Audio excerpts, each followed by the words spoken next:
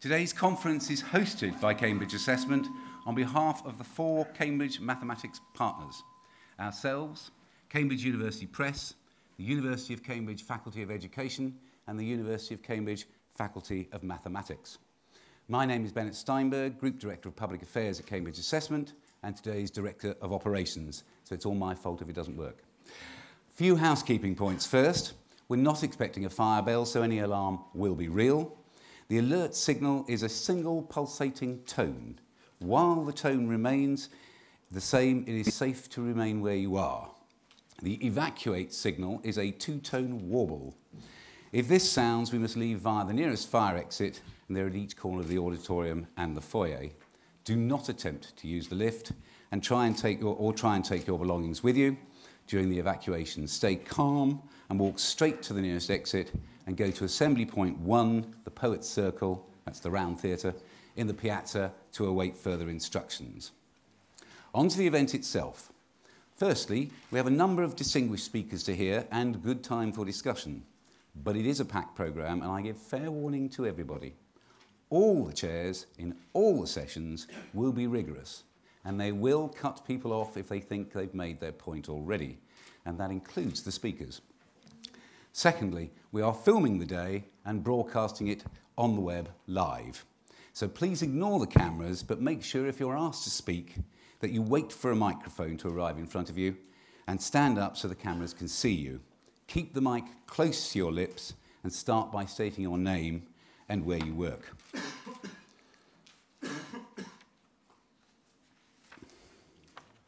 I'm sorry.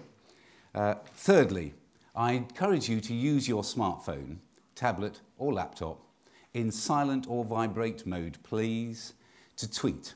You can also Twitter, comment and submit questions which will be picked up and fed into the discussion. You can tweet us at Cambridge Maths using hashtag #CamMaths. I will ask all of our speakers to turn their phones completely off while they're up here because it will disrupt the sound. So, we're joined by experts today, both on the platform and in the room, from all the disciplines that make up Cambridge Mathematics. Those who know about frameworks and professional development, those who know about resources and assessment. We're also joined by practicing educationalists with their own expertise from different countries by video link. So I'd like you to welcome these delegates overseas. Joining us now at around 12 o'clock their time is a group from Cairo, Egypt. Michael O'Sullivan, the Chief Executive of our International Exam Board, will introduce us to the Egyptian conference delegates, and then they'll give us a flavour of maths as it is taught there. Michael.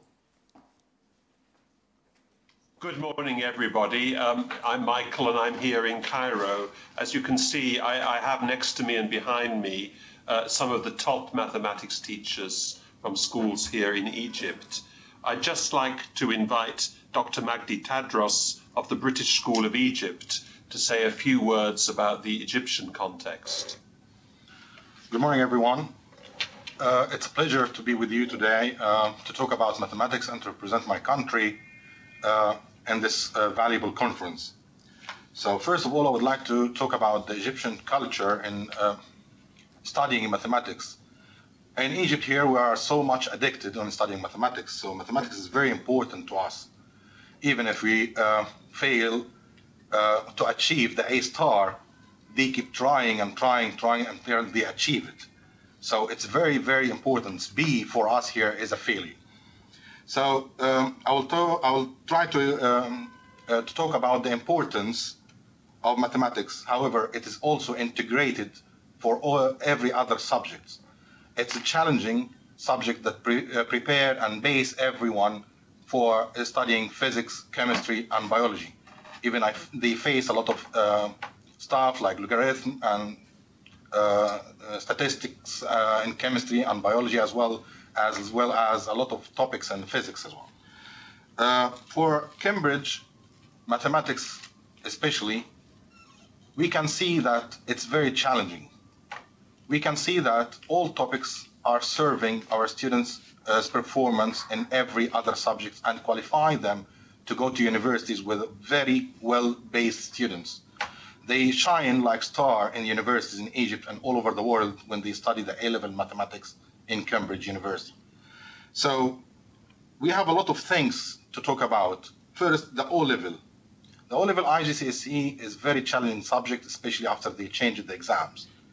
I believe it's gone like pushing them to the value that they like to study for AS and A-level mathematics. AS and A-level mathematics is the most A-level studied by the Egyptians here. So last year we had 1,079 students studying A-level mathematics in Egypt, where we had 1,851 studied the O-level mathematics. So you can see the ratio that more than 50% or 60% who studied O-level Cambridge, they went for the A-level. So it's a very important ratio. They are aware that mathematics is one of the most qualifying subject to most of the universities all over the world. But on the other hand, sometimes they face some difficulties, especially at mechanics. So they consider the mechanics is a little bit challenged because of the timing of the exam. So we can reconsider and search for a solution for this together, maybe today, as we are all talking about it. Thank you for the time you were giving me, and thank you for listening to me. Thank you. Thank you very much, and welcome Egypt. Also joining us for the UK's morning session in the same time zone as Cairo is a group from Johannesburg. I believe it's Mark Barber, Cambridge International Senior Schools Development Manager for Sub-Saharan Africa, will introduce us to the South African Conference delegates. Mark. Actually, it's Juan Visser, the Regional Director for Sub-Saharan Africa, starting off. Mark will join me shortly. Everyone, good morning. Goeiemorgen, Sambonani. We're calling in from a very sunny Johannesburg, South Africa. I'm going to hand you over to Mark Barber to introduce our panel. Mark. Thank you and good morning. We're joined by 9 delegates who are principals and maths specialists from 4 of South Africa's top-performing Cambridge schools. El Shaddai Christian School in Cape Town, St John's College, Johannesburg, Alma Mater and British International College, also from Johannesburg. Between them, they have substantial experience and knowledge of maths teaching in South Africa and internationally, and were among the first schools to successfully introduce the Cambridge curriculum into the South African market, growing it to the level of success it enjoys today. May I introduce Lynn Budge of El Shaddai Christian School, Cape Town, to briefly introduce the key features and challenges of maths education as agreed on by our delegates this morning. Yes, good morning, and firstly thank you to Cambridge and on behalf of us for the privilege of actually just coming in and having an input here. It's actually interesting to listen to Egypt because unlike Egypt, mathematics is not a priority. In fact, fewer and fewer of our state students are taking mathematics, and we're finding that our